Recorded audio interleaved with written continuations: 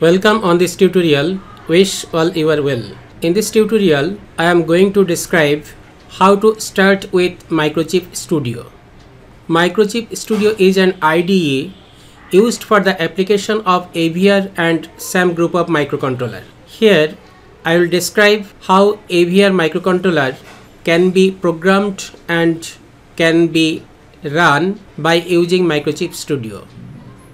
I will start how to create a new project, where and how to write program in C code, how to compile, and ultimately I will show how to burn hex code and how to run simulation to get the output.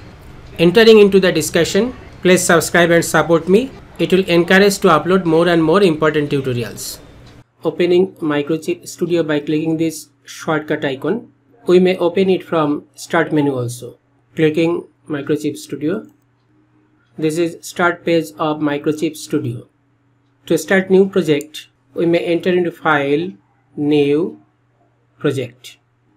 I may click this project to start new project, or I may start from this new project menu. Clicking this new project.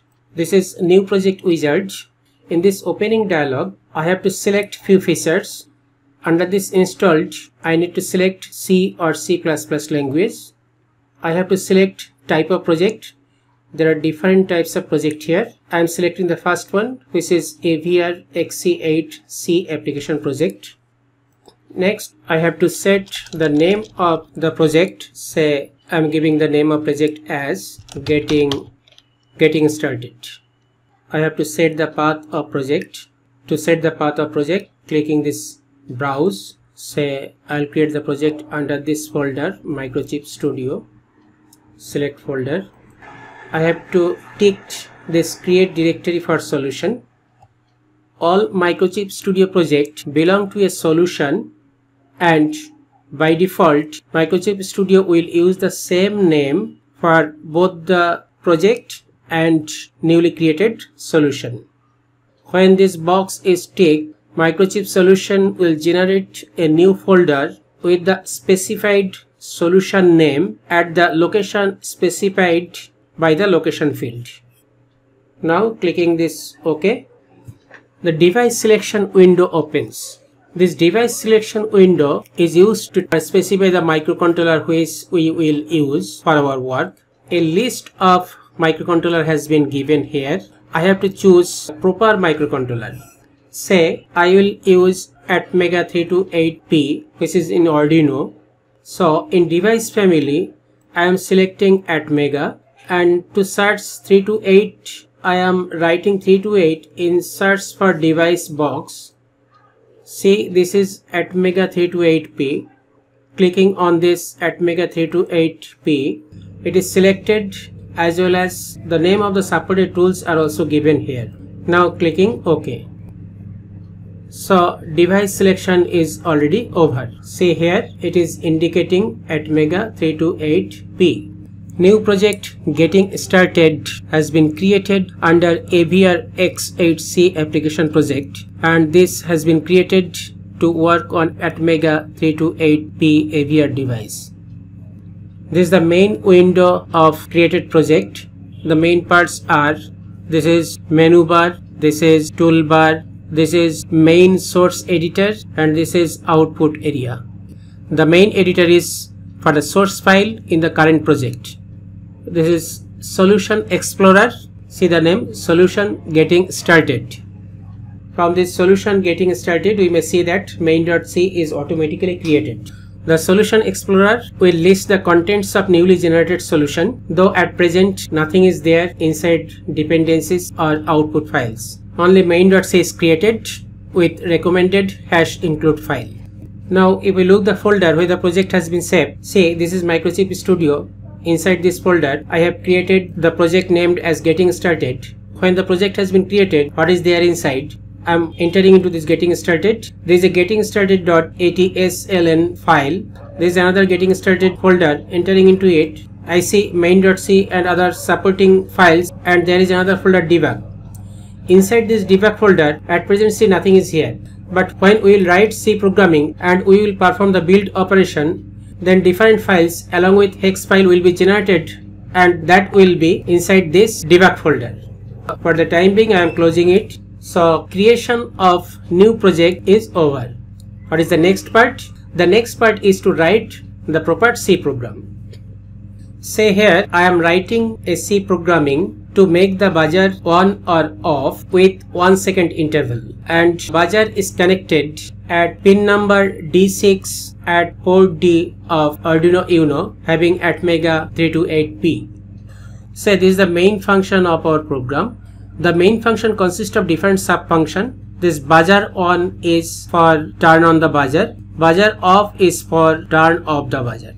In between this turn on and turn off, a delay function has been used. This underscore delay underscore ms, and inside this 1000 has been used as argument. This 1000 is in millisecond. So this delay function will create a delay of 1 second. This buzzer on, delay, buzzer off, delay. These 4 sub functions are inside a while loop. So while on, this one inside this parenthesis indicates that the condition in while loop is true and it will remain true for the infinite time. Means this while loop will continue. So what will happen here? Buzzer will be on for 1 second. Next buzzer will be off for 1 second. Again buzzer will be on for 1 second. Again buzzer will be off for 1 second. So this will continue. So what we need to write functions buzzer on and functions of buzzer off. What is another thing? Another thing is that we need to configure the port where the buzzer has been connected. So this is another function, buzzer pin configuration. I need to write this buzzer pin configuration also. So what are the sub functions I need? Buzzer pin configuration, buzzer on, buzzer off, and delay. Now how to configure the pin? I am not entering in details into the programming because my target or my motto is here to show how to start with Microchip Studio. So lightly I am explaining the program.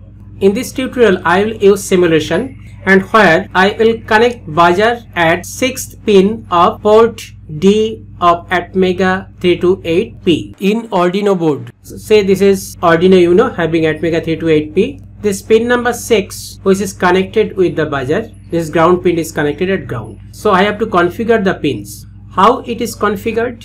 There are normally 3 registers related with each port in AVR type of microcontroller. The registers are DDR, data direction register, port register, and pin register. This data direction register is used for identify whether a particular port is acting as output port or input port. Say I am using here port D. So we have to configure DDR-D, port D, and pin D.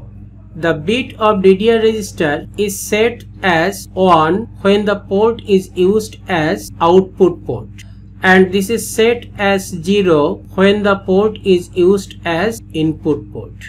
This port D register is used to provide the logic signal to the output devices when the port is used as output. When a particular port is used as input, then this port register is used to set whether it is activated the pull-up register or deactivated the pull-up register. In this case, buzzer is connected with port D of the microcontroller. Buzzer is a output device, so 6th bit of DDR register will be set as logic 1, and this port D register will be set as logic 0 or logic 1. The 6th bit of this port D register will be logic 0 when we need to buzzer off, and 6th bit of this port D register will be on when we will make buzzer on. Under this buzzer pin configuration, the first instruction buzzer DDR register or is equal to on left shift operator buzzer pin. What is this buzzer pin? Buzzer pin is 6th number of pin that has been identified here by this hash defined buzzer pin 6. This DDR-D and port D has been defined as buzzer DDR register and buzzer port register. So the first instruction inside this buzzer pin configuration is used to set the 6th bit of DDR register with 1. The next instruction is used to set the 6th bit of this port D register with logic 0 to make the buzzer off at initial condition.